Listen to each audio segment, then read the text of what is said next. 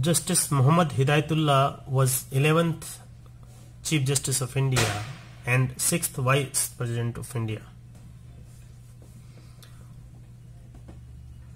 Justice Hidayatullah was born on 17th December 1905 and died on 18th September 1992. He was the 11th Chief Justice of India, serving from 25th February 1968 to 16th December 1970, and the 6th Vice President of India, serving from 31st August 1979 to 30th August 1984.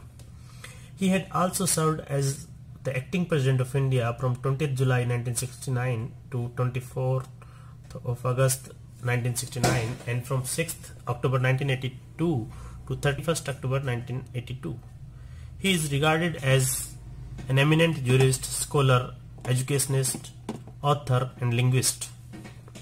His brother Muhammad Ikramullah was a prominent Pakistani diplomat whose wife Shaista Sohrawardi Ikramullah was a niece of Hussain Saeed Sohrawardi, sometime Prime Minister of undivided Pakistan, and herself a member of the first Pakistani Constituent Assembly. Hidayatullah was born in 1905 in the well-known family of Khan Bahadur Hafiz Muhammad Wulayatullah, an upper-class family. His grandfather Munsi Qudratullah was advocate in Varanasi. His father was a poet of all India repute who wrote poems in Urdu, and probably it must have been from him that Justice Hidayatullah got his love for language and literature. Wulayatullah was gold medalist of Aligarh Muslim University in 1897, besting famous mathematician Sir Ziauddin Ahmad, a favorite of Sir Syed Ahmad Khan. He served till 1928 in ICS and from 1929 to 1933 as member of Central Legislative Assembly. Hidayatullah's elder brother Muhammad Ikramullah was ICS and later Foreign Secretary of Pakistan, and Ahmadullah, ICS, retired as Chairman Tariff Board, were scholars as well as sportsmen. He, on the other hand, excelled in Urdu poetry. After completing primary education at Government High School of Raipur in 1922, Hidayatullah attended Morris College in Nagpur, where he was nominated as the Phillips Scholar in 1926. When he graduated in 1926, he was awarded the Malak Gold Medal.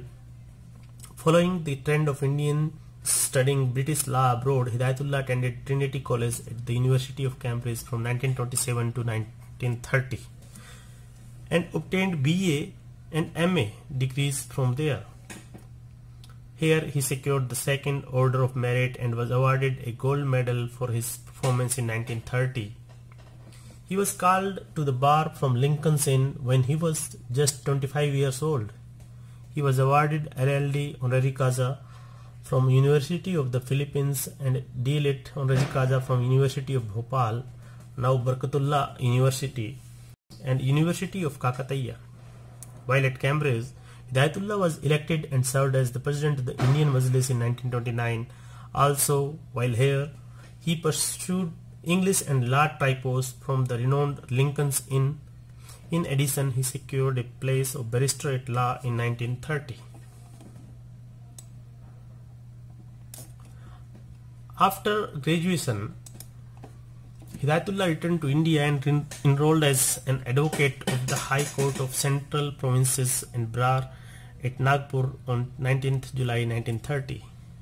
He also taught jurisprudence and Mohammedan law in the University College of Law at Nagpur and was also the extension lecturer in English literature. On 12th December 1942, he was appointed government pleader in the High Court at Nagpur. On 2nd August 1943, he became the Advocate General of Central Provinces and Berar, now Madhya Pradesh, and continued to hold the said post till he was appointed as an additional judge of that High Court in 1946. He had the distinction of being the youngest Advocate General of the Indian state Madhya Pradesh. On 24th June 1946, Hidayatullah was appointed as additional judge of the High Court of Central Provinces and Berar, and on 13th September 1946 he was appointed as permanent judge of the said High Court, where he served until being elevated to Chief Justice of the Nagpur High Court in 1954. On 3rd December 1954, being the youngest Chief Justice of a High Court, in November 1956, he was then appointed as the Chief Justice of Madhya Pradesh High Court. On 1st December 1958, he was elevated as Justice of the Supreme Court of India. In his time, he was the youngest judge of the Supreme Court of India.